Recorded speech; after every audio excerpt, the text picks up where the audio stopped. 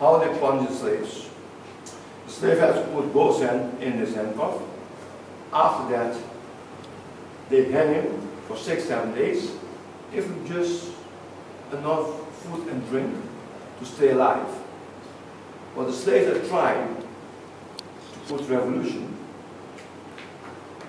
the one that doesn't want to accept anymore, they get a capital punishment. This is an iron chair. Iron is a good conductor.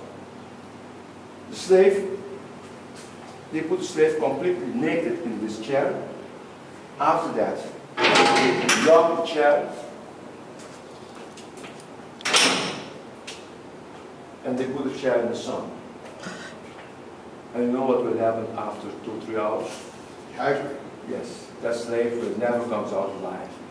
It was a manner to frighten the other slaves. The more of Venice.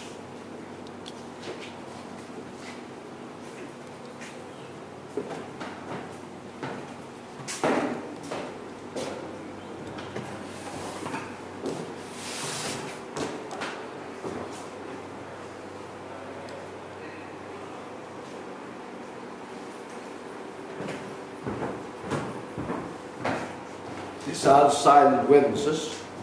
That's a sign of the Dutch West Indian Company. And you can see the different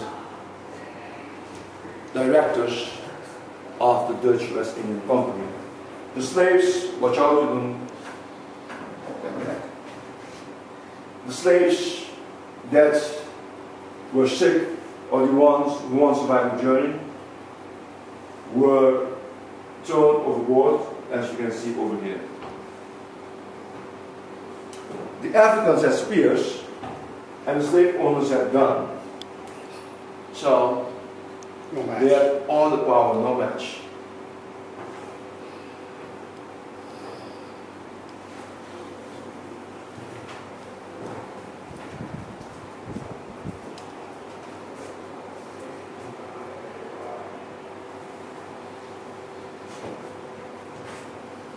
Here you see a chair.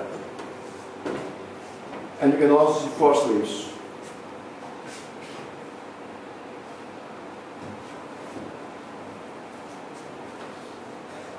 The slave owner just sit on this chair, and those 4 slaves were the ones in charge to carry the plantation owner around the whole plantation. But now I'm going to show you how they transport the slaves, how they free the slaves, and how they treated the slaves during the transatlantic journey.